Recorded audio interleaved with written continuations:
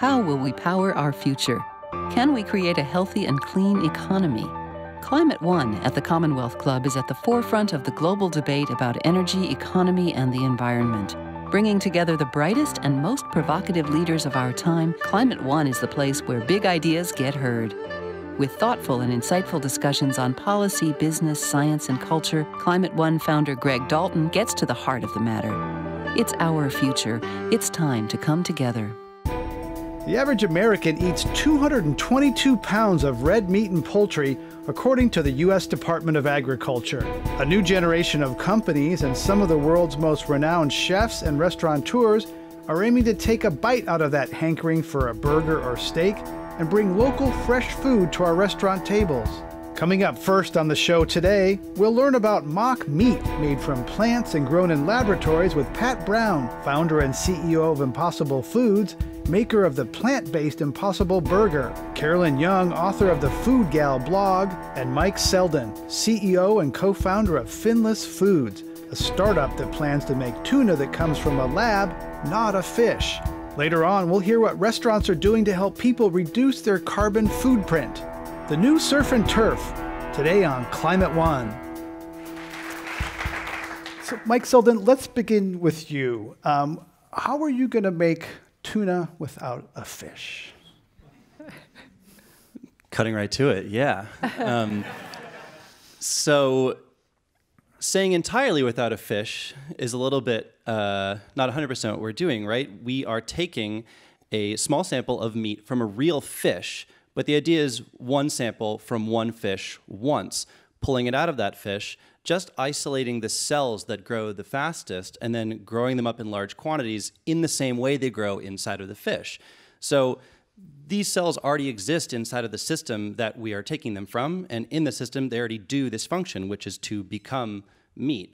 We're just taking this process from inside of the fish and replicating it outside of the fish. So it is in every way replicating the same sensory experience of meat because it is really fish meat.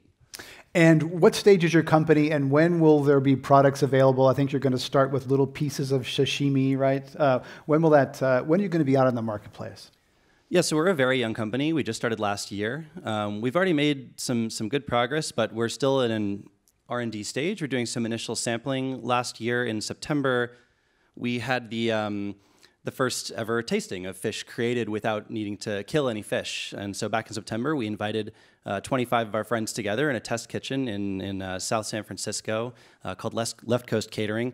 And we all ate fish for the first time. And that was like really exciting. So since then, we've moved over to Emeryville, just over the water. And we now have a lab and a staff. And we're moving forward in order to basically drop our costs. Because really what we're doing is taking what was previously medical technology, like 3D organ printing, and applying it to food. So the technology exists, it's just a matter of dropping the cost to the point where people can afford it. And so we intend to be on market.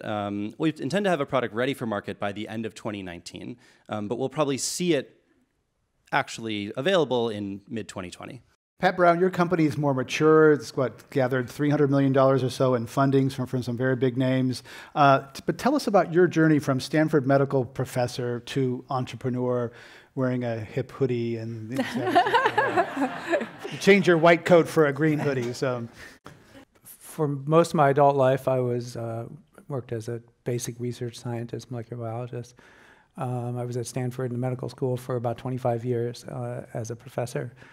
And loved that job and had zero interest in business and very little interest in food. I mean, I like to eat food, but I don't think of it think about it when I'm not eating it. And I certainly don't photograph it.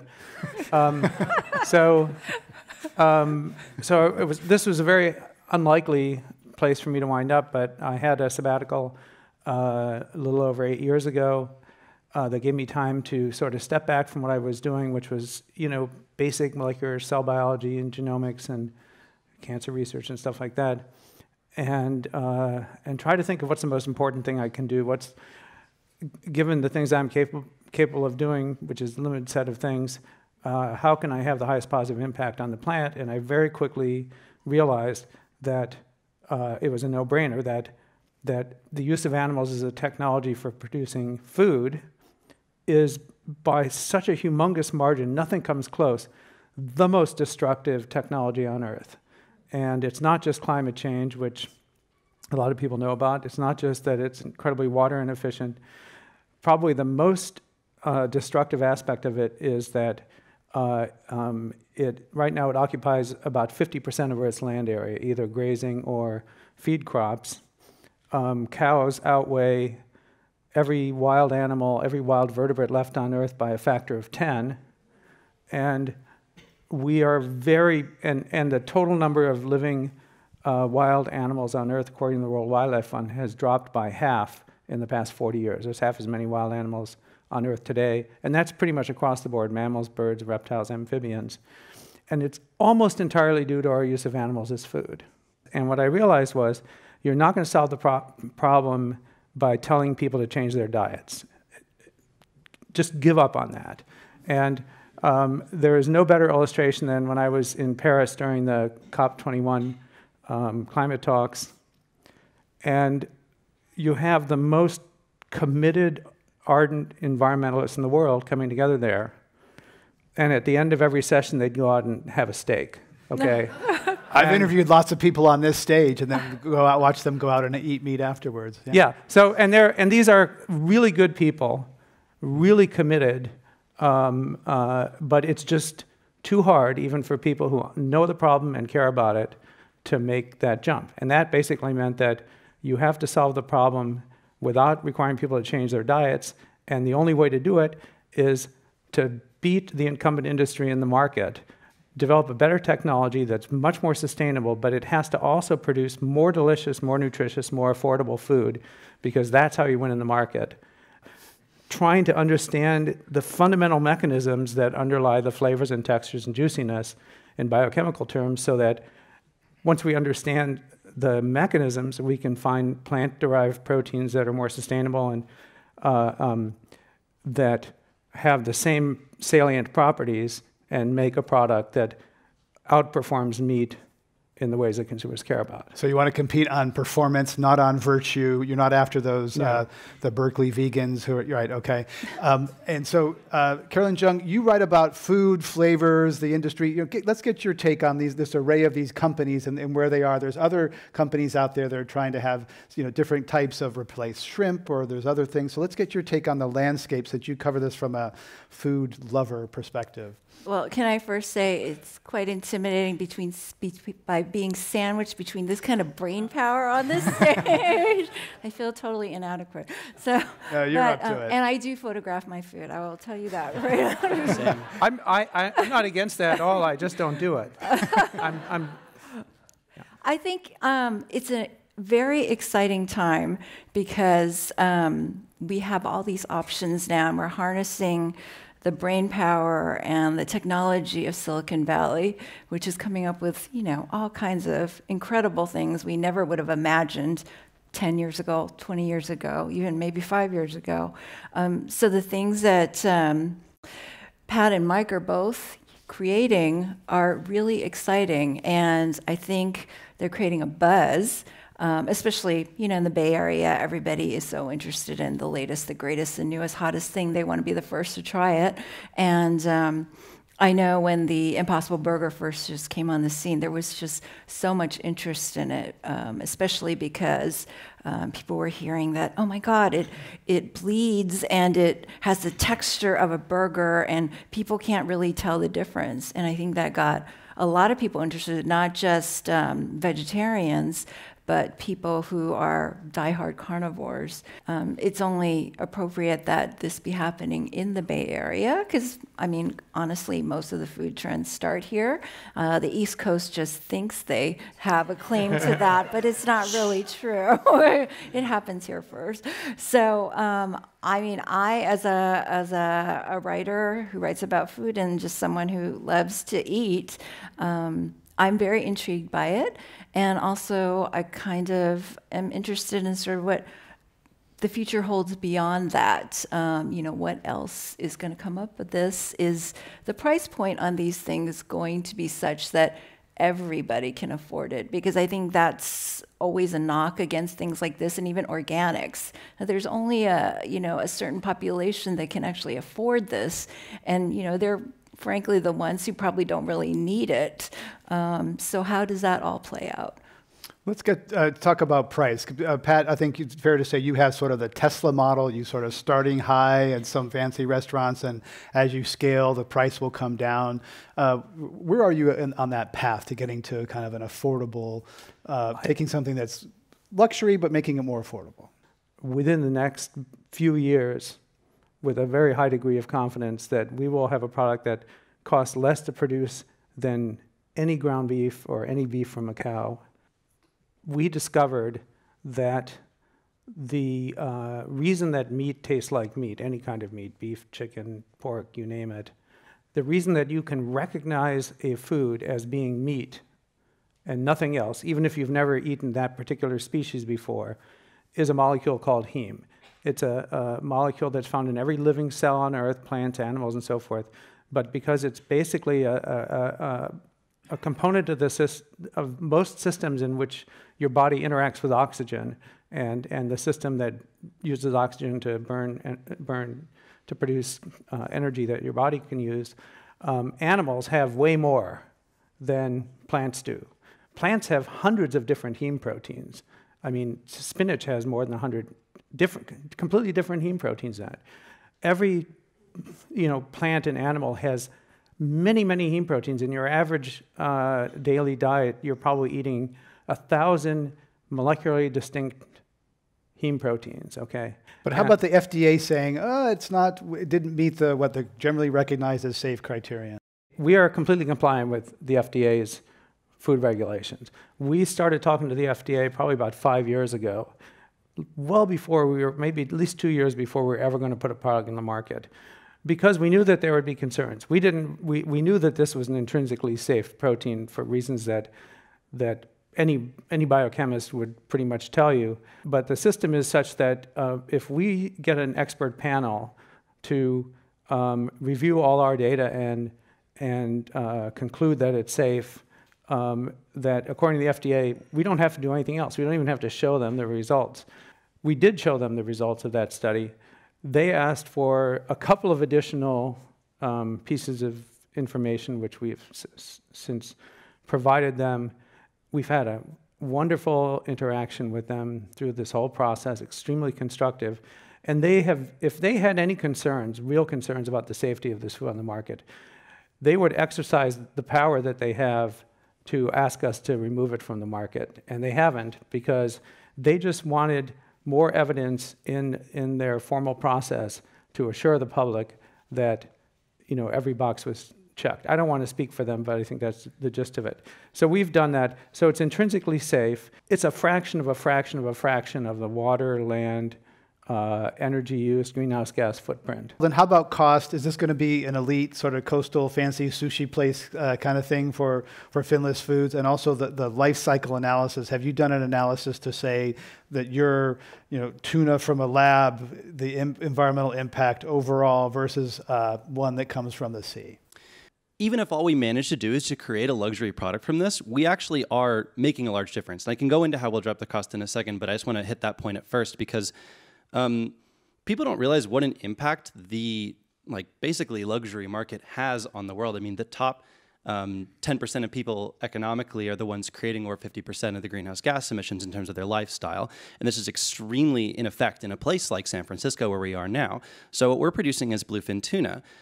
Even if the only people who ever end up eating this are the San Franciscans who eat bluefin tuna right now, we get a lot of our bluefin tuna from countries like the Philippines, which no longer can afford to fish their own waters because we're buying it out from underneath them. So even if all we do are switch people in luxury markets over to something like this, it actually does make a difference. That said, we are trying to drop our cost all the way down to a commodity good. We're trying to actually bring this down so that everyone can afford it.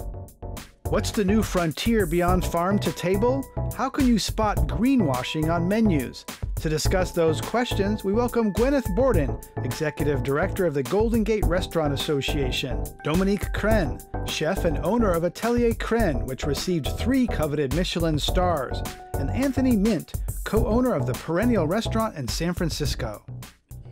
Anthony Mint, how about your earliest memories in relationship to food? There's that connection with childhood and favorite foods. What were some of yours? Well, I grew up watching a lot of cooking shows with my grandmother, and I feel like in the suburbs, I wasn't really thinking about food politics and the food system at a young age, obviously. And then, you know, as I got older, recently we had a daughter, started thinking more about food and climate change and really wanting to use our platform in the food industry to make change. And as we kind of have gone down this path of learning about the potential for soil to really make a big difference and radically reverse climate change, I think what has struck me the most is just how optimistic it is and how vast the potential is. And so farm to table has been well established. People know what that is. What's the next step, Anthony Mint? What's beyond farm to table? Where's the leading edge right now of that movement? Well, I hope we are. Farm to table 1.0, if we can call it that. It's about fresh and local and nutritious and healthy.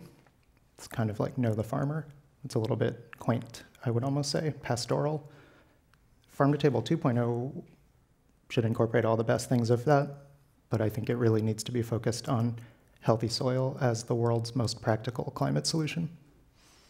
And tell us about that. So soil, regenerating soil, how people don't think about soil, they take soil for granted. The beef that we'll be tasting a little bit later tonight, it's from a ranch in Marin, California, a little bit north of the city. And the environmental benefit of the way the cows and the rangeland scientists and the compost and the management, what that has accomplished in the last 5 years is something like the equivalent of not burning 1 million gallons of gas. So this is on 1/10 of one ranch, and there is 2 million times that much pasture in the United States alone. So I think if your mind goes towards numbers, you can immediately just kind of think like, oh my gosh, that's enormous. And maybe the problem is not beef, the problem is beef in feedlots that are being fed antibiotics and making the manure not usable.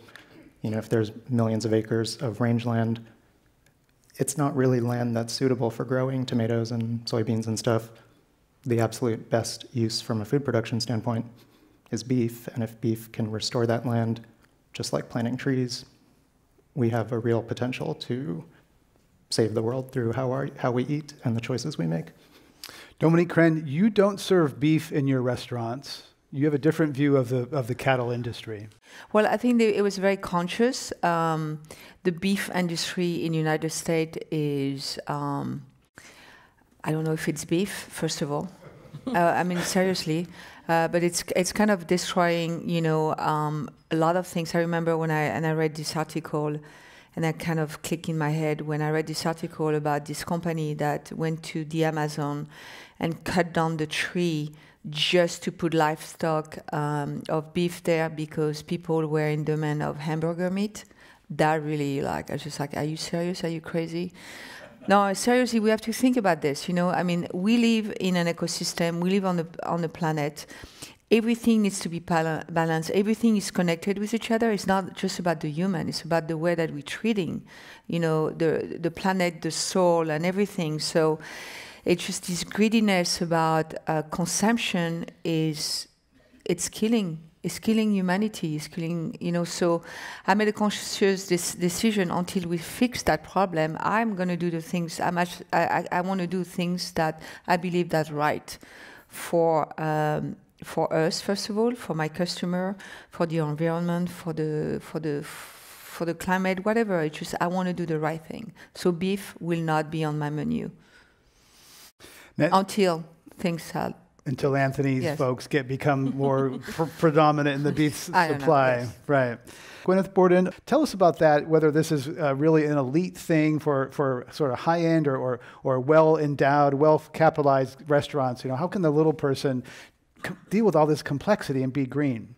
Well, I think, locally we have we're lucky because we have access to amazing farms and produce and ranches. So we have natural product in season at times that other people don't. But locally, people really make a concerted effort to get to know, what the water quality is. Will I get my fish from there? How do I use vegetables that maybe aren't as sexy? Think about some of the root vegetables. How do I incorporate root vegetables that may be less expensive for me to purchase in my food? How can I use the tops of my carrots or other parts of the entire vegetable, not throwing it away? Maybe I'm using the skin. So people are being really creative and looking at the issue of food waste specifically. How can they take tonight's dinner and repurpose that for tomorrow's lunch to make sandwiches? How can they take an animal and do nose to tail, use the entire animal, and then make stocks and things from the bones? I mean, people are being very creative in the ways that they can to make a big difference. I mean, people here very much care about the quality of our food, and the quality of our food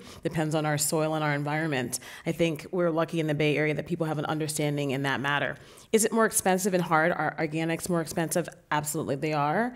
And people make incremental choices. Some people choose to buy organics in areas where it does make a big difference in taste and in terms of like where we know toxins are greatest, and then on other areas they don't. But as restaurants start to scale, especially if they have more than one location, they're in a better position with producers to negotiate better rates, or sometimes they can go in with another restaurant to kind of get better rates. But people are, really making an effort. I'm not saying it's easy. Sometimes, again, when you don't have scale to buy products, compostable products, whatever it might be, it can be very difficult. And that's why mandates are not, really preferred in this space. But I understand why people feel like they're necessary. So, Dominique Crenn, you're a celebrated, chef internationally, going carbon neutral. Does the sort of the elite food establishment, do they notice that? Do they care about that? If we care about this? I mean, being carbon neutral, do the Michelins and James Beards and those sorts of organizations care about carbon neutral? So, yeah, it's not because we have Michelin and all that. It just doesn't define us. I think what defines us is what we do with it, I mean, we've been working, obviously we're very lucky because we have a farm now. So we do a lot of things with the biodynamic and organic farm, and we take care of like, for example, if we have, abalone shells or oyster shells, go back to the soil and the farm. So it's just, we're doing also a lot of fermentation. So like, if we have melon, the skin, become, vinegar. So we've been very thoughtful, but it's been going on for a long, long time. And what it was surprising when Anthony and I talk, and I was very surprised that a lot of people don't do this. I mean, a lot of restaurants, they say that, they farm to table, but when you really look at it, they don't really care.